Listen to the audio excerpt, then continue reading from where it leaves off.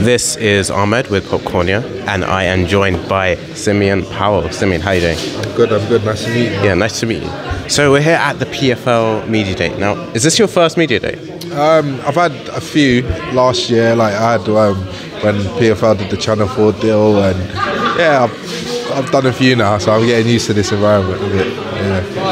Now, a lot of the others here, it's their first Media Day, and they're taking it all in, but they're quite like nervous. But this is your environment, right? Yeah. No, I'm comfortable, and yeah, nothing really phases me, to be fair. Yeah. Now, I want to delve more into your inspiration to get into combat sports. So, how did you first enter that world? I've always been interested in boxing, MMA, but like I was a football player, and when I got to 16, I think everyone started like kind of drifting off and doing other things, and so I just joined the gym, and literally I got good at it, and I had a great coach in Chris Foran, and he made me feel good about myself. So yeah, credit to him, because I'm here today. You know what I mean? Yeah, so you just went straight into MMA then?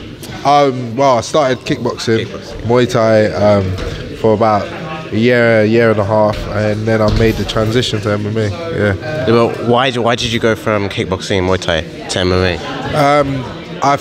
Once I started liking once I started really finding taking it seriously, I thought, how could I make a career out of it? And I don't think it's hard to make a career out of kickboxing, so I thought, you know what, MMA, I'm seeing, and this was about the point where Conor McGregor was on the rise as well, and you see Conor McGregor making stupid money, so I was like, you know what, let me just go to MMA. So yeah. Okay, fair. Now, you're fighting on the March card, right? Yeah. You're the main? I have no idea. No idea. How they sit out, yeah. I think on the email that said you were main. Yeah, so I might be main event. I'll see what happens. Yeah. But yeah.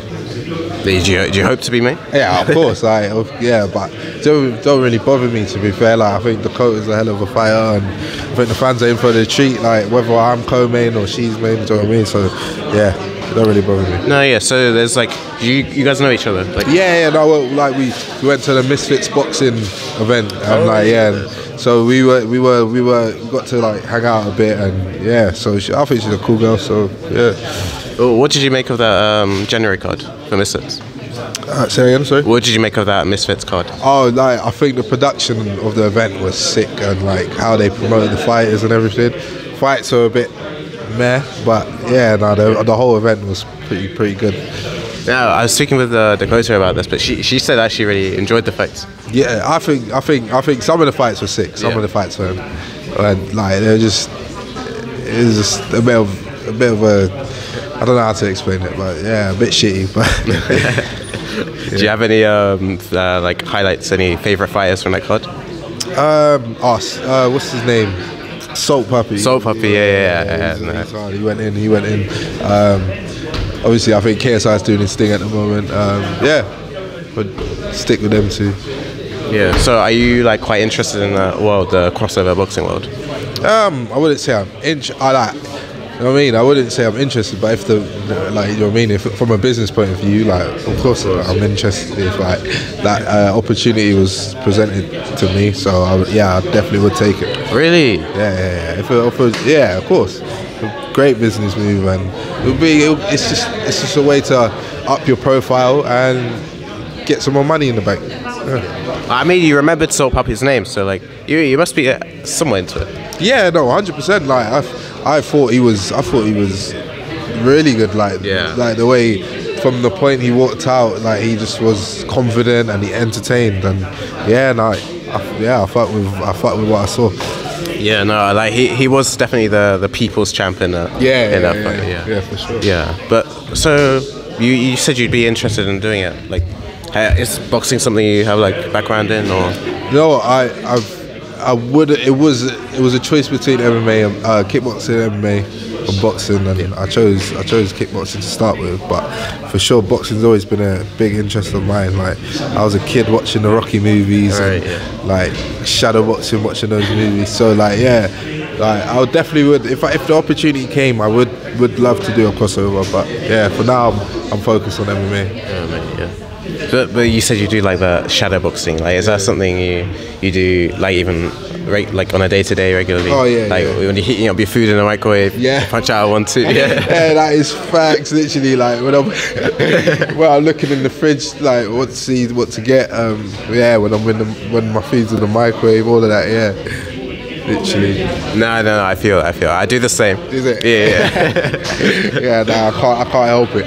I was like shadow boxing. I was like shadow boxing my mum. So Yeah.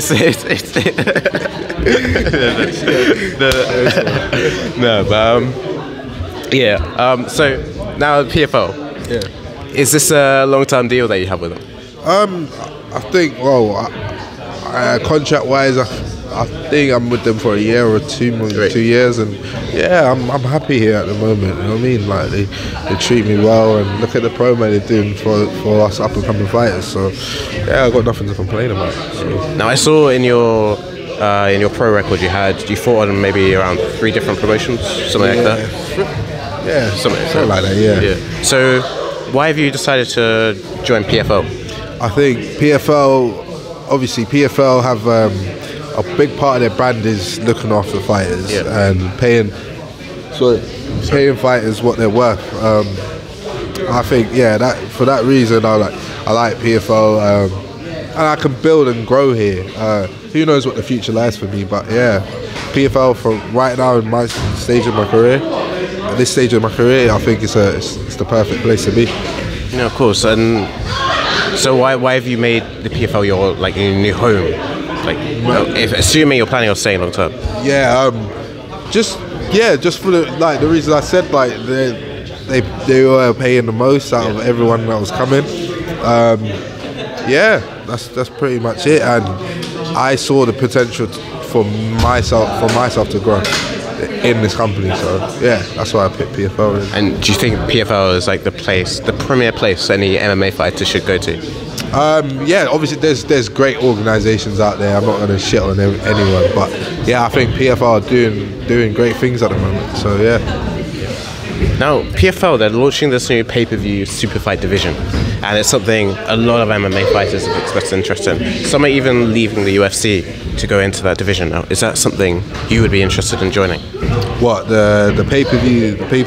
Yeah, no, 100%. If I can get my name on one of those cards, just more exposure for myself and build my own brand, and you know what I mean. So yeah, we fighters, it's a risky sport, so you've got to take every opportunity that comes. You know what I mean. So yeah, I'll definitely jump on one of those if I could. Now you spoke a lot about getting your name out there. Now with the rise of like the crossover boxing, a lot of celebrities are joining boxing, and that sort of made a lot more boxers and MMA fighters, push themselves out, get a public profile. So is that something that you've sort of taken note of?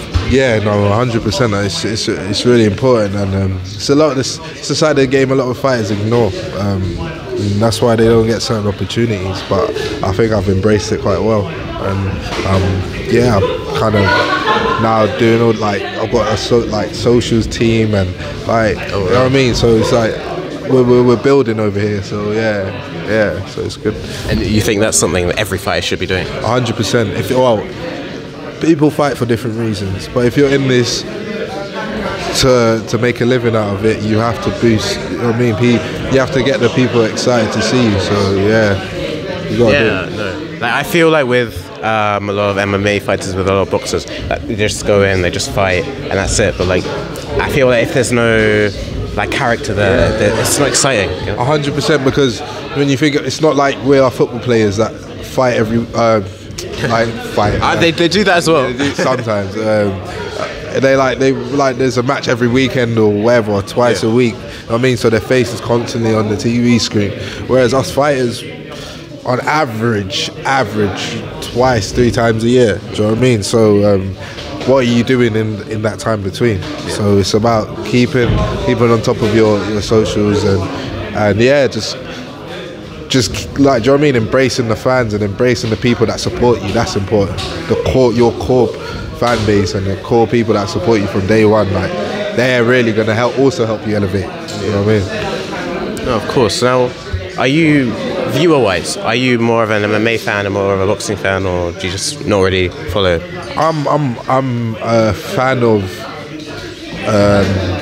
great fights. So like fights that really interest me. Like I've got people that I enjoy to watch, but mostly it's the fights that are like it will take someone's career to the next level, or like those interesting fights that no one really knows who's going to win, sort of thing. Those are like the fights I'm most interested in. But of course, I'm an MMA fan. This is my job, so I watch MMA to study. It's my homework. Do you know what I mean? So yeah. Now, are there any upcoming fights in either sport that you're excited for? Yeah, well, in boxing, Gervonta Davis and Ryan Garcia, that's going to be interesting to watch. I mean, they said for that I think just yesterday that they're having contract disputes because they were arguing over who gets to do the rematch. Typical boxing, isn't it? MMA wise, I would say the John Jones Cyril Gane fight is a big fight coming up. Also, like in the PFL division, Cyril Gane, Thiago Santos and Rob Wilkinson. That's interesting. The last year champ. I think that would be an interesting fight also. Yeah. Now, is there like a fight that you want to do, like you versus someone? Is there a dream opponent for you? Yeah, there's a few, like obviously. Go on, throw some names out there. I would love to I would love to fight John Jones, but he's at heavyweight, so I reckon, I don't know, if he's still around when I'm there and I'm worthy to be an opponent of his, then yeah, that would be a huge fight for me. I reckon, I don't know if, and likewise Adesanya, if he gets older and bigger and he comes up to 205, that would be a great fight in the future. Or yeah, man, there's a few. Yeah. Now, one of the most popular phrases is that the reason why a lot of people prefer MMA is that the fights that should be happening happen. Yeah. But in boxing, a lot of politics and stuff. Is that something you would agree with? Yeah, no, 100%. Like, MMA gets more fights when they want, like when the fans want to see it. Do you know what I mean? Boxing, there's a bit more politics and there's, you know what I mean, conflict between promotions and TV deals and all that. So yeah, it's a bit frustrating at times, but yeah, that's what I'd say better about MMA is that the fans just get to see the fights that they want to see. Now, as the PFL grows, do you think that it's going to really become like the best place that houses the best MMA fights, that has the best fighters on it? You know, like it's on the zone with massive platform. Like, how do you see the growth going? I think PFL are doing a hell of a job of promoting, and I think the sky's the limit for this company. Like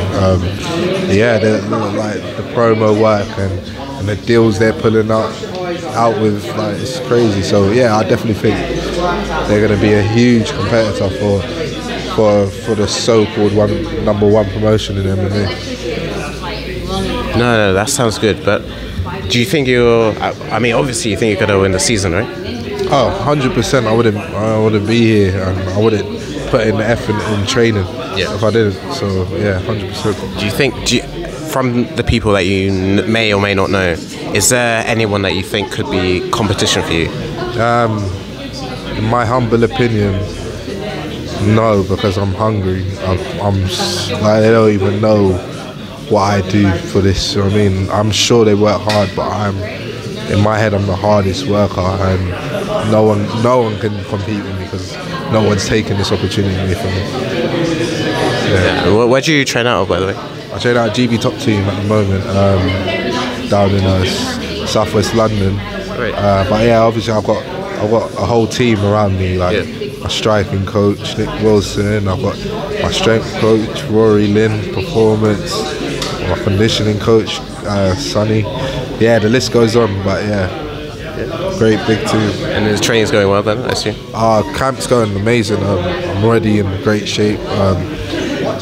Got 7 weeks left to just fine-tune this engine and ready to go. And are you doing like a lot of like sparring, things like that? Yeah, I spar like 2 to 3 times a week. So yeah.